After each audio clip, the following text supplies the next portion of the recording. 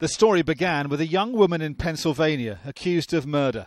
19-year-old Miranda Barber was arrested while her husband Elite protested her innocence.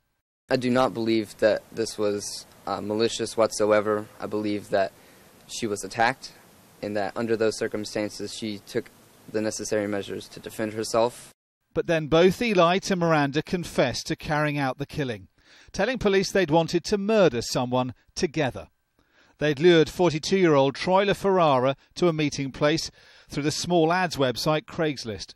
The couple say Miranda stabbed him repeatedly while her husband held a cord around his neck. But according to Miranda, he was only one of many of her victims. In a prison cell interview, she told a local journalist since the age of 13 she's killed at least 22 people, from Alaska to North Carolina, as a member of a satanic cult. You know, you can take all of everything else that she said in the interview, and you can take all of the numbers that she threw around and all of that out. But the more surprising thing to me would be the fact that she said that if she got out, she would do it again. The claims could be the prison cell ravings of a young woman whose lawyers may plead insanity to avoid the death sentence. Or America's latest serial killer may have revealed herself. Police say they're taking Miranda Barber's claims seriously and the FBI are investigating.